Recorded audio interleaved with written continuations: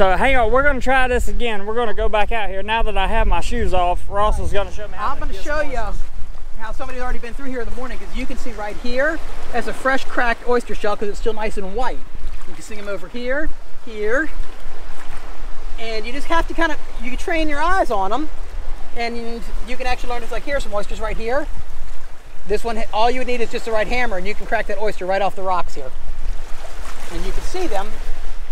All you have to do is start looking for them. You will find the ones that are just open, because you can see old ones are going to be old and green and crusty, but somebody just came through here and hunted them. You can see those were just freshly open, nice and white still. So somebody came by here this morning and robbed them of their oysters.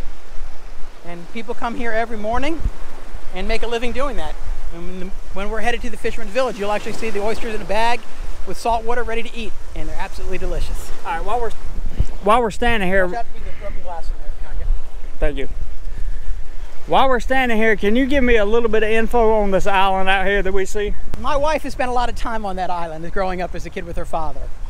One of the islands, I forget which one of these three, but as she points it out to me, I'm never really where she's pointing to.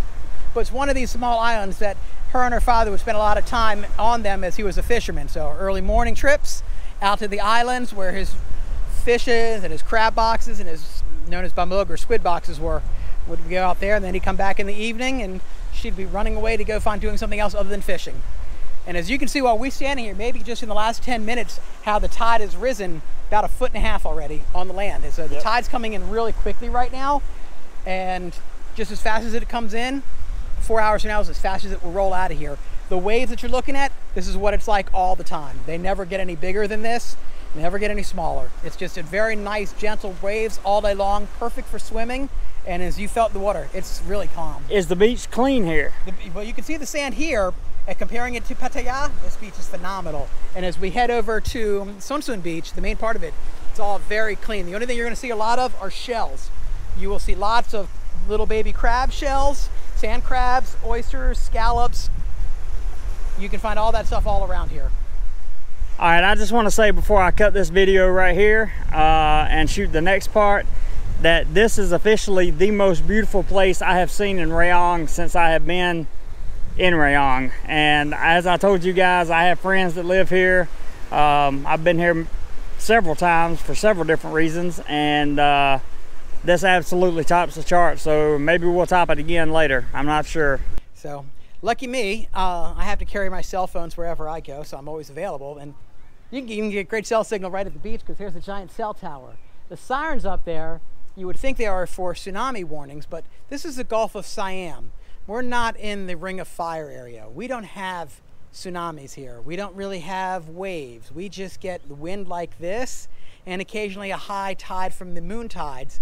Like we had the black moon, whatever it was, the blue blood moon we had a couple months ago. I don't remember the name of it. Anyway, when that happened, when we were going back over there, the water rose all the way to the street level in Suan Beach because of that tide. It was about 5 feet higher than normal. So we did have a flooding from the ocean purely from that blood moon that we had back in February. I can't remember the name of it. I don't know why. But yeah, that made a mess of the water. And we had a really bad wind. And on that particular night, we had waves like 3 and 4 feet high. 30 plus years ago, where my wife grew up, there was a flood, but not from the ocean. The dam had broke. And within an hour, this whole area became flooded from the dam, from the reservoir that's up in the mountains.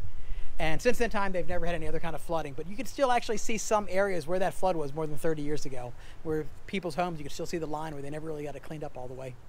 These flowers on this tree here are probably the most pungent smelling, sweet smelling flowers you'll ever find in Thailand. It's like a cross between a rose, honeysuckle, and jasmine, all rolled together. And not very big, and you'll see a lot of this particular flower turn into barrettes for women, and they make them in plastic, and women will put them in their hair, because it's a very popular flower in Thailand. But the smell, unfortunately the camera can't pick up the smell, but when you get here you can smell them for yourself and find out.